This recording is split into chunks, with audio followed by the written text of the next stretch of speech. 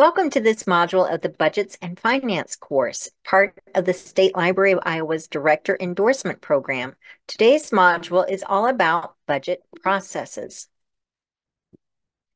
My name is Mary Ann Morey, and I'm the District Consultant for Central District with the State Library of Iowa. At the completion of this module, you should realize the various important calendar dates associated with the library's fiscal year and be able to recognize best practices for overseeing your library's budget. In our state, city fiscal years begin on July 1st and end on June 30th. Don't let this fact confuse you, since it means you're operating in a fiscal year that may be numbered 1 year ahead of the calendar year. For example, fiscal year 26 begins in July of 2025. Sometime in the fall of each year, the director and possibly a trustee or two will work to develop a budget proposal. Your city will let you know when this proposal is due, or ask them if you're new to the job. Many times, the city will prepare a worksheet for you and will tell you the percentages of change you should submit. Your budget proposal should be submitted first to your library board, who will approve it. You'll then submit it to your city, likely to your city administrator or finance officer or city clerk. Sometime between December and February, your city council will conduct a budget work session. This is the time when all the council members gather with the city department heads and hash out the budget, which has been neatly packaged by the city clerk or finance officer. The city council will look at each department's request and grant or deny it.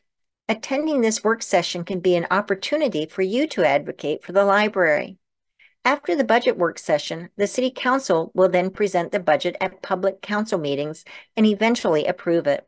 City budgets must be certified by March 31st. County supervisors are doing the same thing, and many librarians go to the county meeting together in December or January to present a collective group effort presentation to the county supervisors. We'll talk about budget presentations in the next module.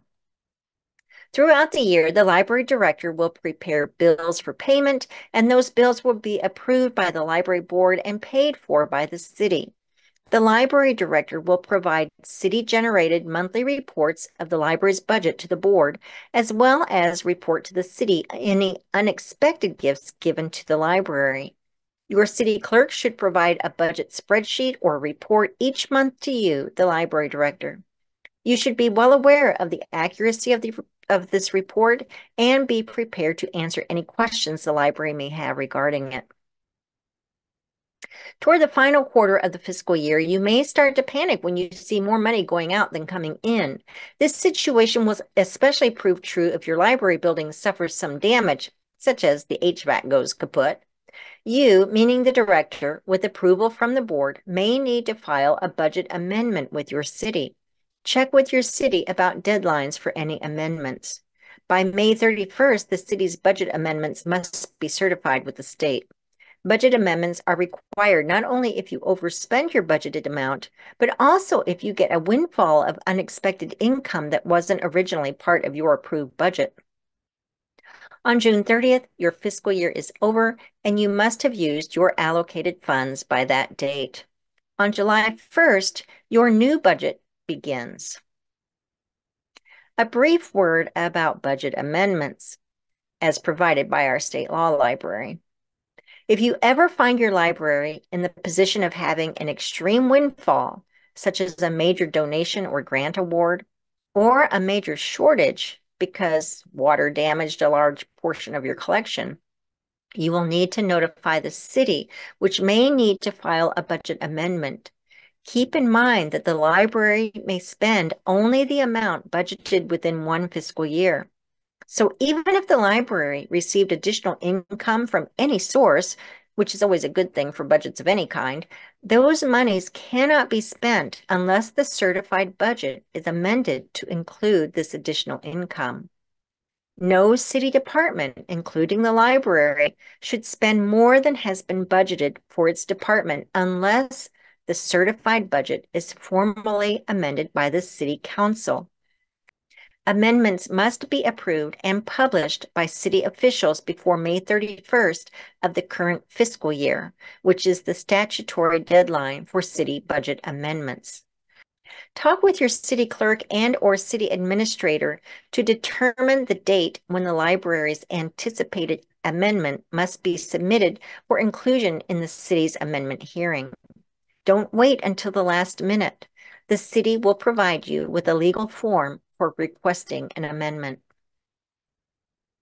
Let's look now at some best practices that will help you, the director, oversee the library's budget. You should definitely recognize this slide as one we've shared in other budgets and finance modules. It outlines the predominant budgetary duties of the library director. The remaining information in this module should help you learn some ideas that can help you accomplish these duties efficiently. As a review, some of the director's budgetary duties include drafting the budget that the board will discuss and approve, managing the spending throughout the year, overseeing the daily ordering and purchasing of materials and other items necessary for the operations of the library, providing financial reports as obtained from the city clerk, and annual reports for budget discussion and approval.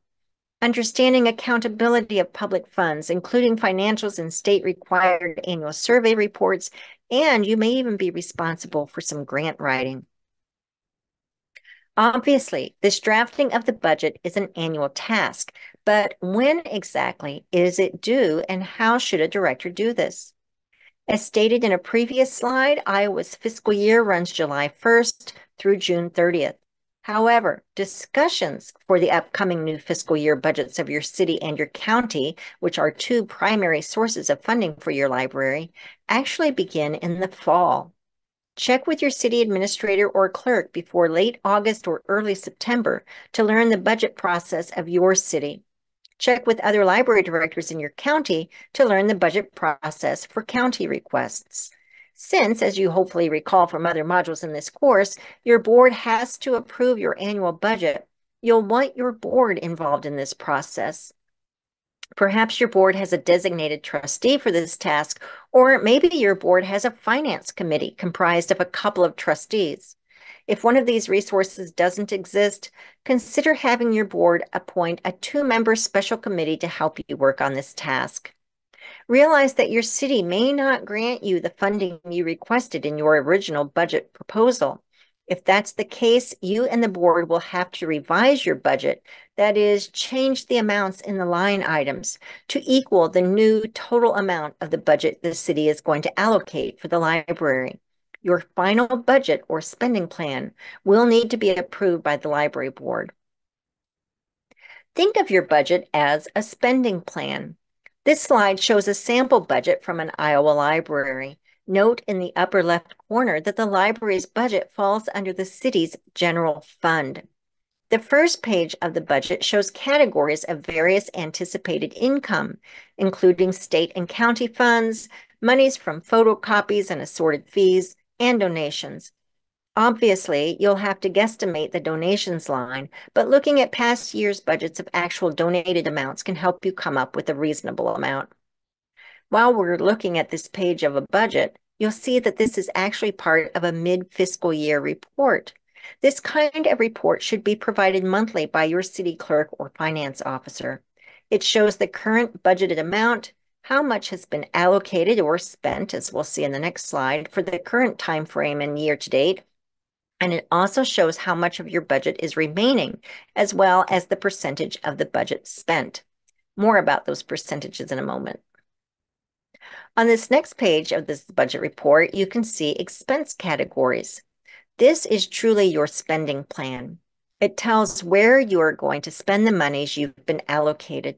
Depending on the size of your library, you may have more or fewer line items of expenses than noted here, but you should have a sufficient number of them that you can easily see where the monies are being spent.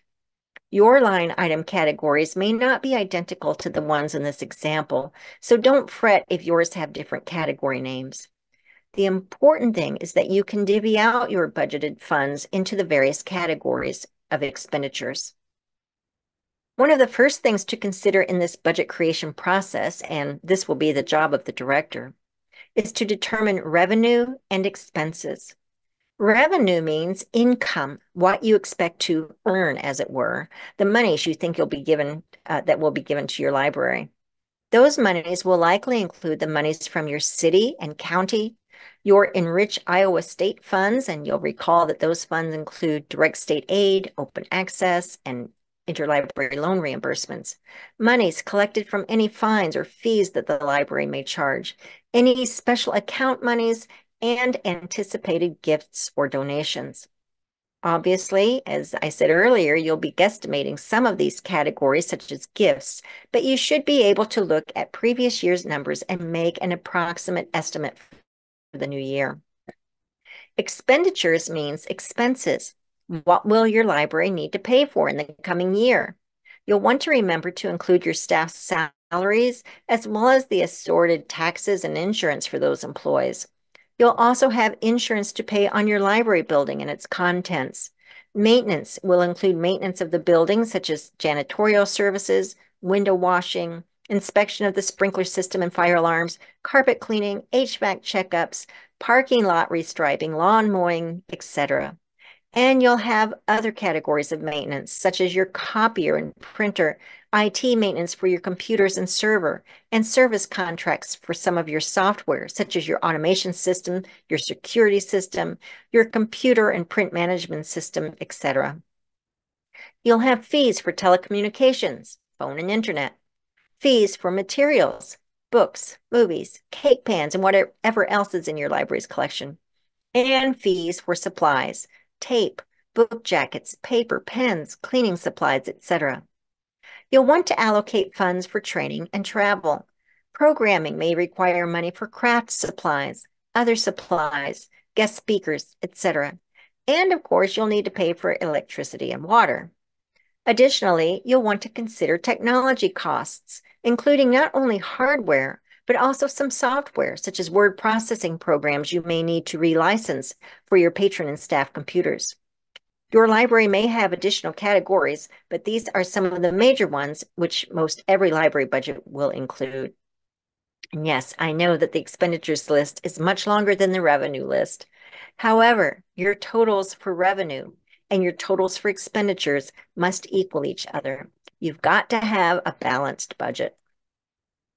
Think of your budget like this. You have income and you have expenses. The two should equal. You don't want more expenses than you have income. And the two sections together comprise your entire budget proposal. Within each of these two main categories of income and expenses, you'll have various line items. Your expenses category will undoubtedly have more line items than your income category. I only had so many boxes to work with on this chart, but you can see that there are several things noted in each of the expense boxes. Each of those things would be a separate line item in your budget. As I said in the previous slide, the number of line items you have will depend upon your library and its needs. As you think of new ideas for the library, always think about how those services and programs will fit into your overall budget.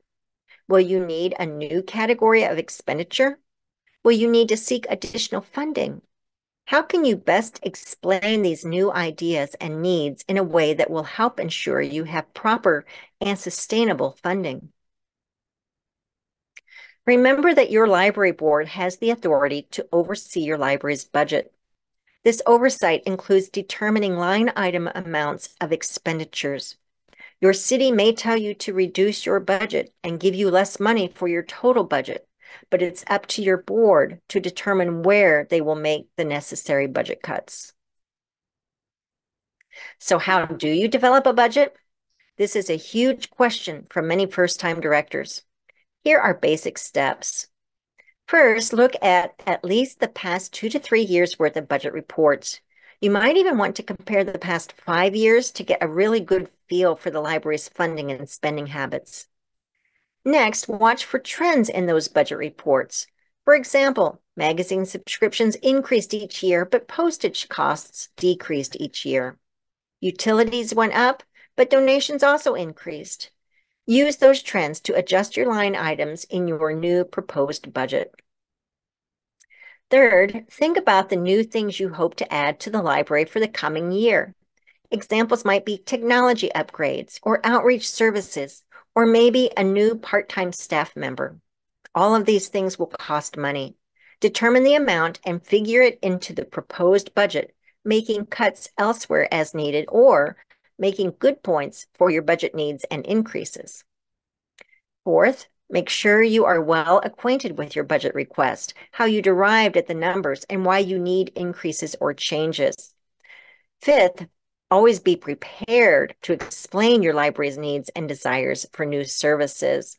And lastly, be familiar with how you derived all of those numbers and why you need additional funds or changes to the budget. You should be able to explain how services will change for the better with the increased funding, but also be prepared to explain how services may change for the worse if budget decreases are implemented. As stated elsewhere in this budget and finance course, directors need to oversee the pacing of spending the library's budget throughout the year. The director is responsible for divvying out the monthly allocations and making the monthly purchases for books and other material orders, programming costs, staffing expenses, etc. If you divide your total budget into 12 months, you'll see that it equals 8.3333%. So if you set a target of spending 8.33% of the budget each month, you'll be able to stay on track all year, barring any emergencies.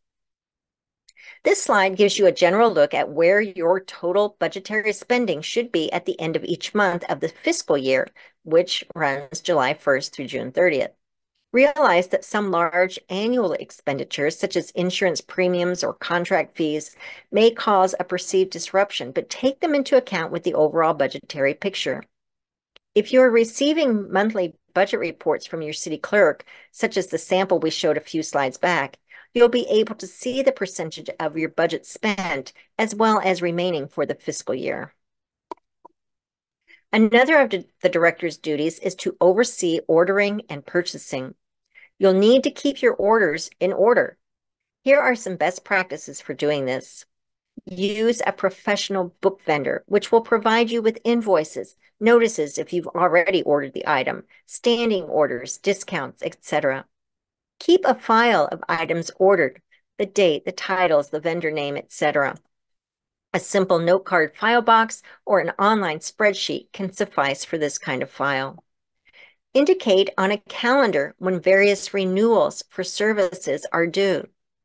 Maintain a bills list, you'll see a sample in an upcoming slide, and make a type of grocery list, that is, a place to write the library's needs, such as when tape is running low or when you've grabbed the last package of copy paper, so you can order before you actually run out.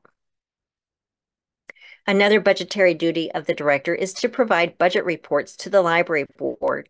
You can see on this chart that it's actually the city clerk who should be issuing a monthly budget report to you. You need to ensure that this gets done in a timely fashion so you can then forward the report to your board in advance of your monthly board meetings. Trustees should have a couple of days to review the report before each month's meeting, so any discussion regarding it can occur at the regular board meeting. One of the other budgetary reports you'll want to provide your board each month is a bills list. This type of bills list can also help you keep track of orders and submissions of payments. While some librarians present copies of every single bill received over the past month, I recommend you also consolidate the monthly bills into a report that can easily be viewed and retained as record of what was approved when. This kind of document can not only be included in your permanent records along with your board agenda and minutes for that month's meeting, but it can also help you recall when you ordered something and/or when you submitted an invoice to the city for payment. You see that the budgetary line items are noted in the first column. The bill's invoice number is noted for reference in the second column, along with the vendor name and brief description of the purpose of the bill. The final column lists the amount, the subtotals for each budgetary category, and the total of the bills for that month. There is a place for board approval with the board president and secretary signing off. While you don't have to maintain a form such as this, nor are you required to provide such a report, this is a functional and practical way for you as the director to get a good grasp on the library's bills, and it's a good way for your board to easily review all of the bills for that month. Some cities will require a trustee to sign off on each and every invoice, while other cities will allow you, the director, to do that after the board has approved the bills.